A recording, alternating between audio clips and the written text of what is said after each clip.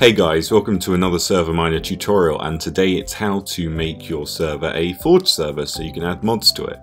This is very straightforward. All you need to do is obviously log in to your SMPicnic control panel, and once you're on the main page you're going to want to go over to Installer on the left, and here you can browse and install different mods and game versions. So usually we use Spigot, the most updated one, but if we scroll down we can see all of the other different ones that we could use.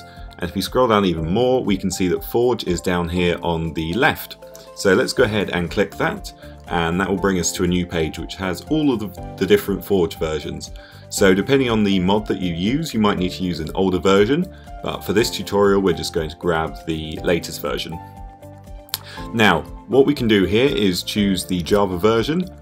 Java 8 is recommended, that always works for me, but if you have any higher or lower Java versions it may not work as well. And then what would you like the new world to be called? So you can load an existing world, although this could cause issues with it, so make sure you always have a backup.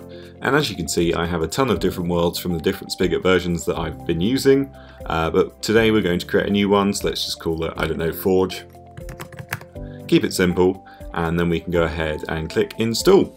And what this will do is download and install all of the things you need. You don't need to do anything else, but you can go ahead and download the client version, so choose whichever version you want, and then you can go ahead and play Minecraft Forge and install all of the mods you want.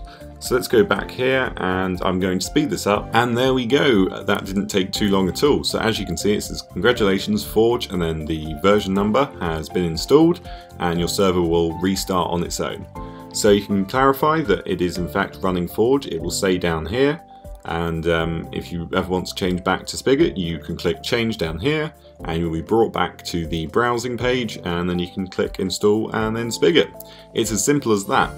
So if you need a server to host it on, make sure you check out ServerMiner.com for the best and cheapest hosting around. If you want to check out any of my other plugin tutorials, there'll be a link in the description. Subscribe, like, comment, and I'll see you next time.